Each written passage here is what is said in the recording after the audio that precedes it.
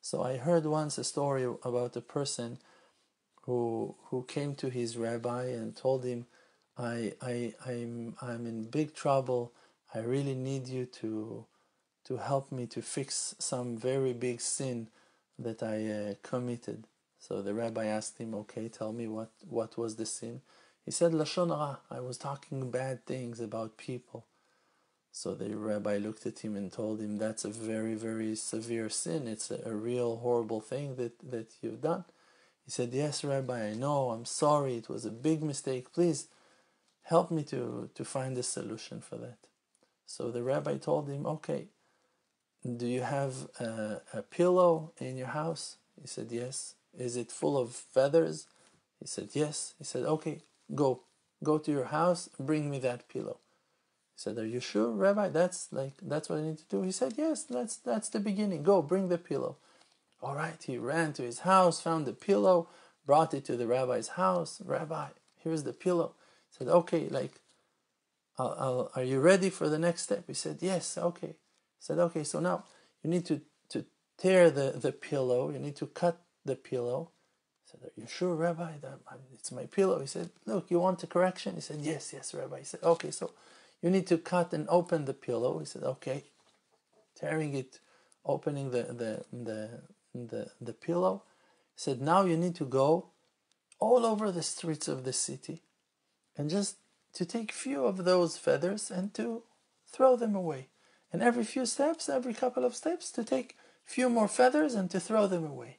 And then when you're going to finish, empty all the pillow, come back to me. I said, Rabbi, are you sure? He said, yes, it's a big, big tikkun. Don't worry, count on me. He said, okay, Rabbi, your wish is my command.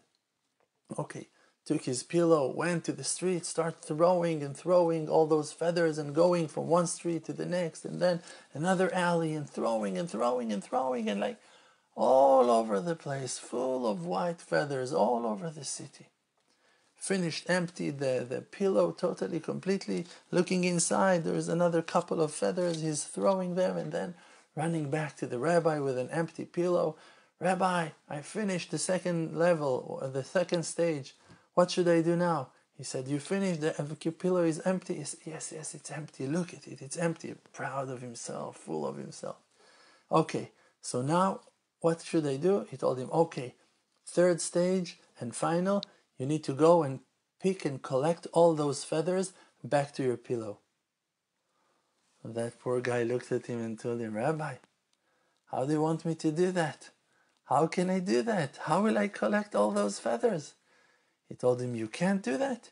He said, no, it's too hard.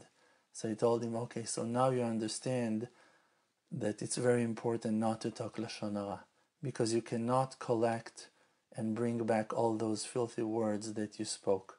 Because when you took them out from your mouth, it's already out there. And you don't have the power to collect them, to bring them back. You're going to have to do such a hard tshuva in public.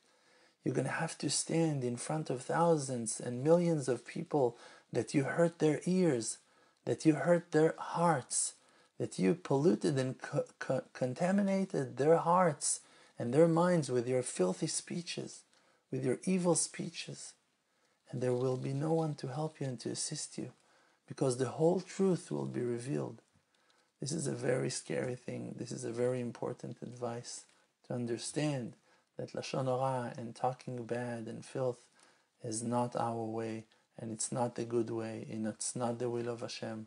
And we never ever heard and saw righteous people who were talking bad things about other people, and especially not about people that serving Hashem is their only interest in life and their only passion in life. That's a very horrible thing to do. So go and start collecting your feathers, and may Hashem bless you with much love.